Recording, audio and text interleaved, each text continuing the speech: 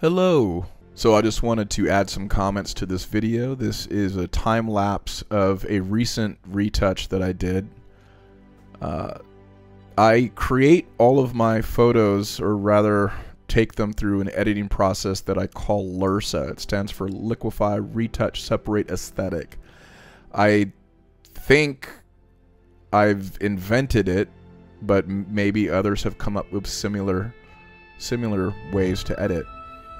But it basically gives me a systematic workflow, a repeatable and dependable workflow process, and it allows me to really never get lost. If I ever take a break and come back, I can pick up where I left off. It's also non-destructive, which is very nice. And I use it, like I said, with pretty much every single one of my gel sessions. I also use it for what I call fine art boudoir. But yeah, in this case, I'm on the aesthetic part. I've already gone through the liquefy, retouch, separate. That's where you saw the mask there just a moment ago. And now I'm on the fun part, which is the aesthetic part. This is where I use a combination of adjustment layers to really embolden the photo, make it more dramatic, enhance certain highlights. For example, with models, I have them put on coconut oil, and in Photoshop, I'll accentuate those highlights.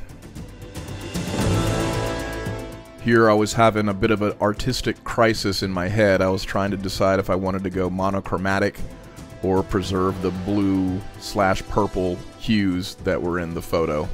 I ended up preserving the blues and the purples.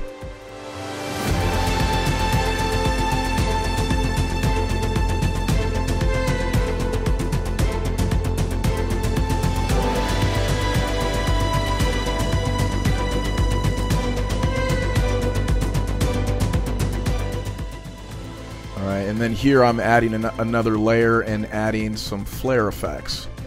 And then in a moment you'll also see me add some overlays that give the appearance of dust floating around.